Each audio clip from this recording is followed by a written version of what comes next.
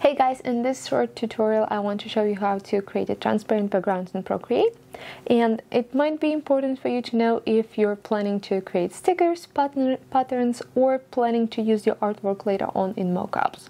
So to create a transparent background in Procreate, first you have to go to the layer panel, where all your layers are stored, and if you go all the way down you'll see the background layer. This is a default layer that comes with every canvas in Procreate, and you cannot delete it. So it will be there no matter what. I can't do anything with this layer, as you can see. But just like with any other layer, next to the name you will see the little checkbox. And this is the visibility checkbox, and it's used to hide the content of the layer. So if you tap it, it will hide the background, making it transparent. And you will notice that this is the art has the transparent background now, because now it appears inside the canvas box with the Procreate grid, so you can clearly see that there's no background.